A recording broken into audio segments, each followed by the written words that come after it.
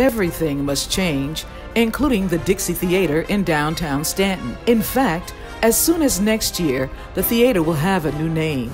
It will also be refurbished into a gathering place with a social hall and a place to see movies again. My husband and I are very excited to announce the new beginning of a project called the Arcadia Project, which will have its home in the historic Dixie Theater and the building next door, which is called the Arcadia Building. Pam and Thomas Wagner have taken on the project, which will also include renovating the Arcadia Building. Arcadia Project came about when my wife and I first came to town.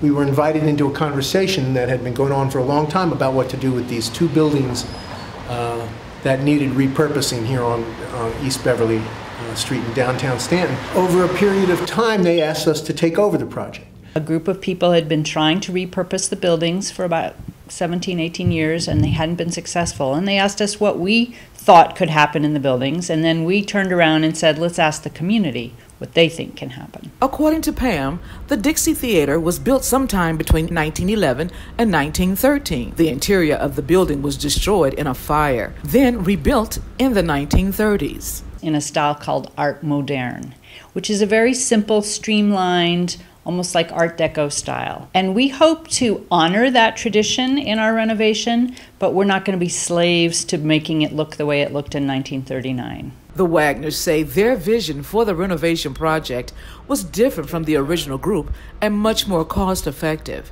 We've been working on that vision. We had to free the building from debt to the bank, and we did that in the last few months by going to the bank and negotiating a write-down of the debt, which they very generously, Union Bank wrote down 80% of the debt, and we raised the rest of the money, and now our nonprofit group owns the buildings outright. That cleared the way for a lot of people who were upset about that debt, cleared the way for the next round of fundraising, because that's what we're going to need to do to bring these buildings back. The nonprofit organization, the Arcadia Project, say they are committed to using arts and culture to rebuild community. They want to connect people through culture and creativity. Our vision was really, let's try to use the buildings kind of like they already are. The earlier vision had been much more expensive, and it had been about returning the theater to a 640-seat theater and returning it to how it looked in 1930.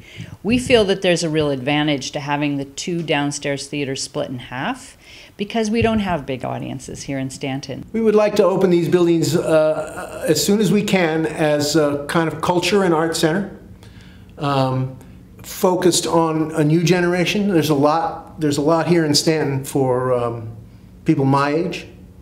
We have the Shakespeare Center and a number of wonderful classical music festivals. But there's not a lot for millennials. There's not a lot, and I'm not saying that millennials aren't interested in Shakespeare, but they have a culture. There's not a lot that's welcoming for people of color.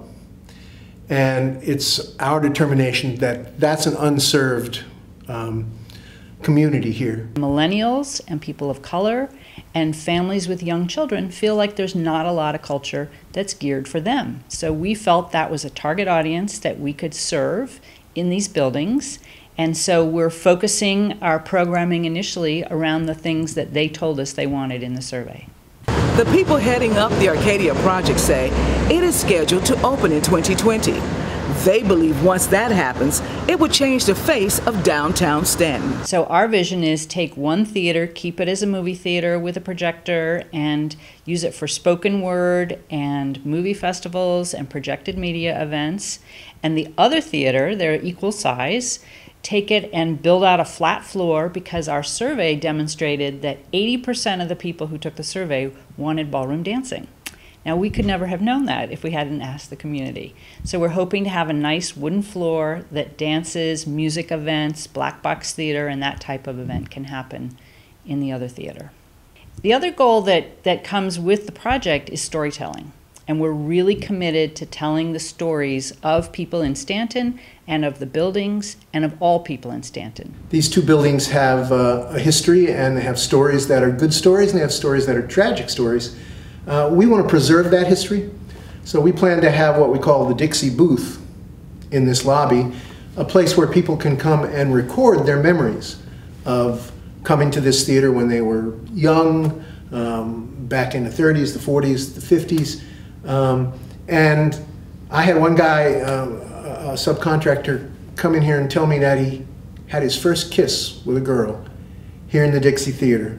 Other people will remember more painful things, like not being able to sit in the first floor of that building and having to go up a separate staircase to the second floor. And we want to record all those stories. Check back with us for updates on the transformation of the Arcadia project. In Staunton, Elaine Rackley for Breaking Through News.